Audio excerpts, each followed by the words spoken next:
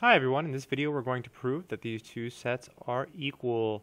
To do that we're going to use the method of double inclusion, so we'll show that each set is a subset of the other set. Before we start the proof, let me just clarify some notation here. So when you see something like A complement, this can also be written as A complement. Both are the same thing depending on the author of the book or whoever decided to write it down. And it's basically the set of all x such that x is not an A. So it's everything that's not an A. When you see this other symbol here, this backward slash, B set minus A, this can also be written as B minus A. It's called set minus.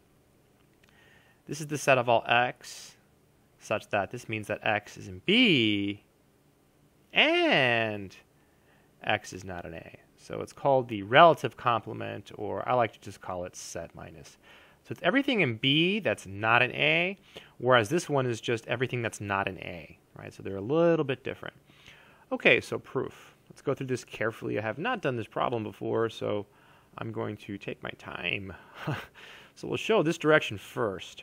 So basically that means that we're going to take an element in this set here on the left, and we somehow have to show it's an element of the set on the right. So take any. You can say suppose or assume or suppose x is arbitrary. I'll just say take any. I just like to mix it up from time to time. Element in this set here on the left. So it'll be A union B intersected with A complement. Okay, so x is in this set. And we have to show that it's in B but not in A, right? That's what this means. It's in B but not in A.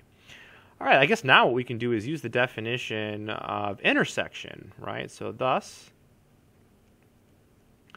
x is in A union B, and intersection means it's in both. So you put an and. So both of these statements are true.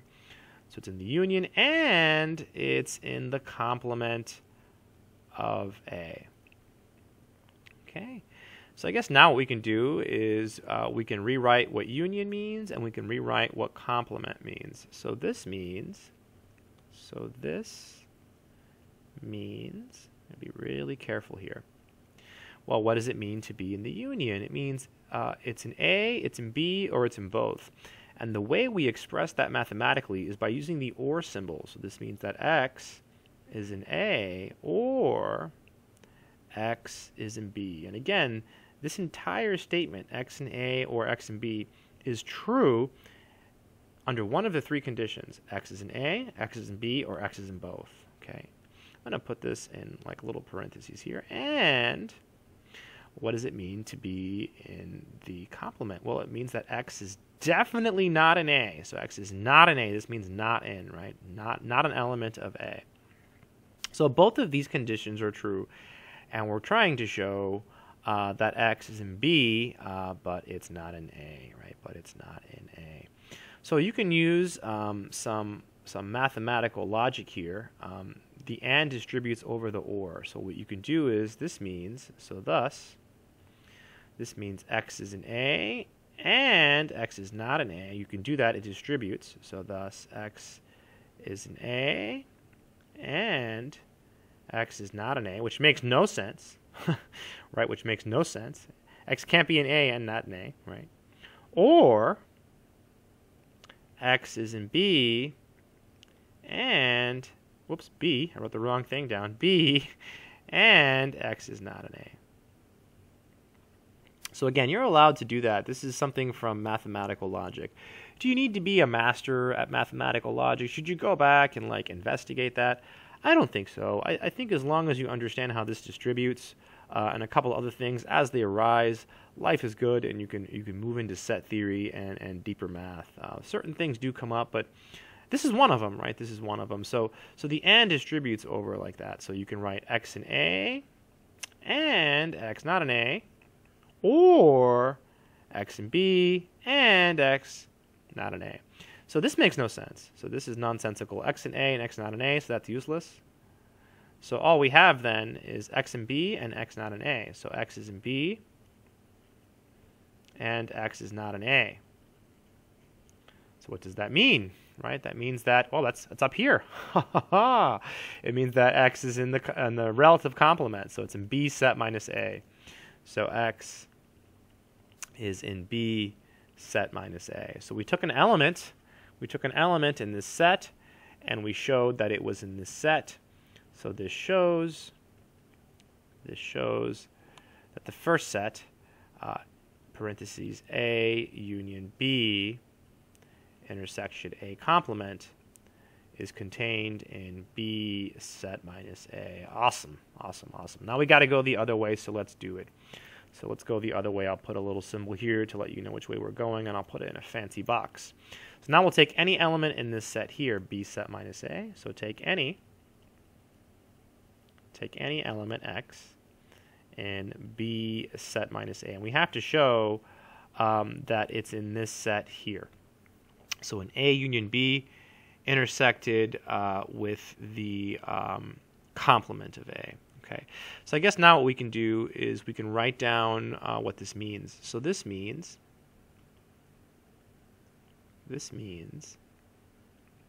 well, what does it mean to be in B set minus A, right? It means that x is in B and x is not in A.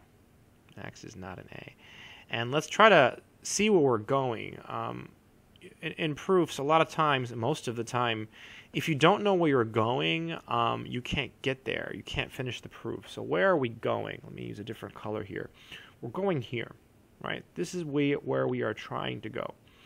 So x not an A, we've got that. So that's going to be this, right? We have that. And then the and, we've got that as well, right? We have the intersection. Oh, this is nice. And then we need x in the union. Well, we actually have that. Watch this. So thus, remember, it's in the union if x is in A or x is in B.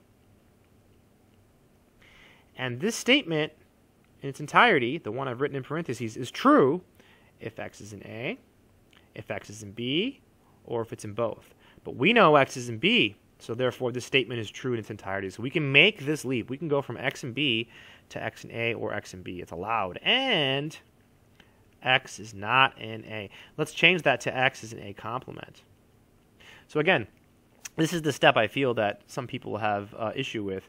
So going from x in B to x in A or x in B is allowed because this entire statement will be true as long as one of them is true. So thus, well, what do we have? We have x in A or x in B. That means that x is in the union. And x is in A complement. So what does that mean? That means it's in the intersection. So x is in A union B intersected with a complement. Intersected with a complement. And so we've taken an element in this set and we've shown it's in this set. So thus B set minus A is contained in A union B intersected with a complement.